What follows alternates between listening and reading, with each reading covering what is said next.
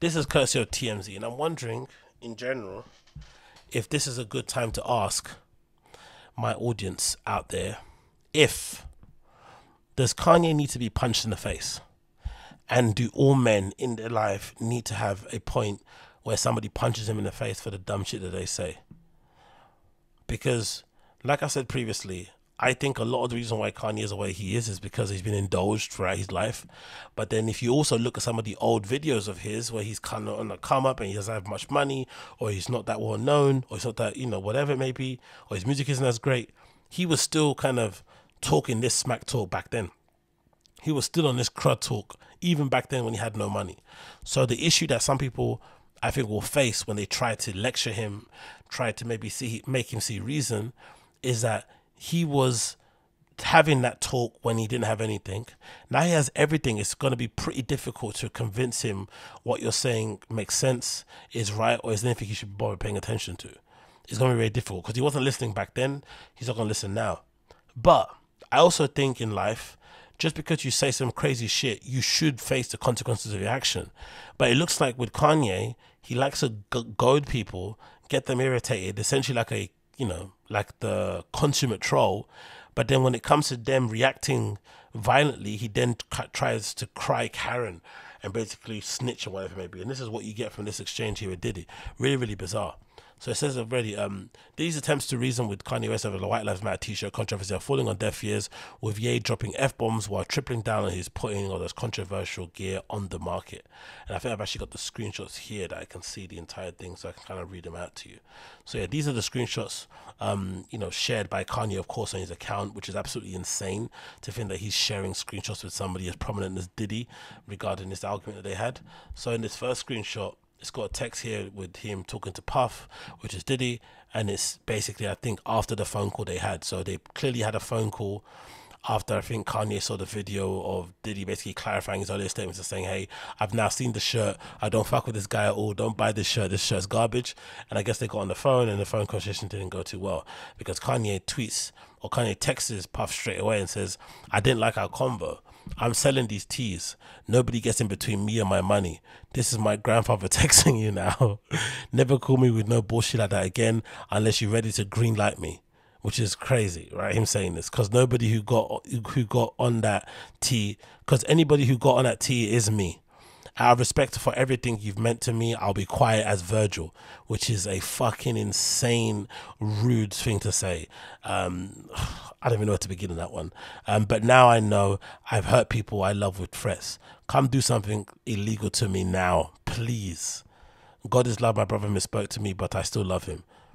So he's obviously goading him, right? Just being an absolute cunt about it. Come something to me illegal, please. That is incredible high vibrations, Karen levels of things, right? That he's kind of putting out there.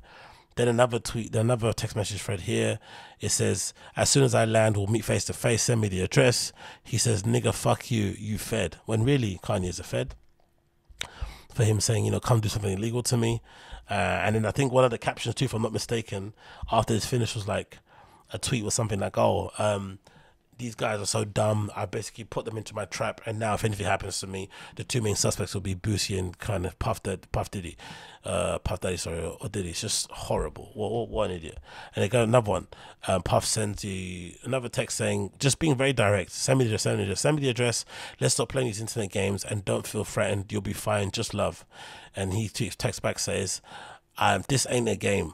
I'm going to use you as an example to show the Jewish people that told you to call me that no one can threaten or influence me. I told you this is war. Now go get you some business. Jesus is a Jew. Jesus Christos. So that's why it made you believe that I think some people need to get punched in the face. Some people need to face the consequences of their actions, because the talk that he's talking now is stuff that you can't say sorry about. It's stuff that you can't reconcile over a dinner, over sending someone to rock, or sending them a chair, or giving them free shoes for life. This is something that you need to run a fade with. You have to. And it continues here. Puff texts back and says, I'm just trying to talk to you as a black man. I'm talking to you because this is hurting our people. Stop. He says, anything you text, I'll post. I love you. So clearly this is something that he's been talking about with other people, and things that he said before, where he has this thing where there's no such thing as a private conversation. which is a really good power play because it means that you get people to be on their best behavior on Texas because they don't want to end up on a jumbotron. It says, and you guys are breaking my heart. I accept your apology in advance, which is the most yay thing ever to hear, right? And something that's incredibly rude also. Because, you know, you're essentially dismissing anybody's concerns about you or their questions or basically how they feel about you in general. But like I said, I still think this is grounds for for the argument to be had that Kanye more than anybody deserves to get punched in the face. Now the issue is he's clearly somebody that likes to talk a lot of shit but isn't ready to fight. But then the funny thing is, in that video of him kind of, you know, trying to sun the Adidas executives, he does basically act very intimidating. He's kind of like in their space, he's talking with his hands, he's kind of being the big bad wolf, but you never really see him do that with black people. I feel like, for the most part. Maybe if they're musicians and they want to make an album with him, they're already in awe that they're going to work with the Messiah, so that makes more sense. But I think in a general environment, he doesn't act like that way around the blacks. But when he gets around the whites, he kind of flexes up and tries to become a, you know, this kind of GD Chicago dude.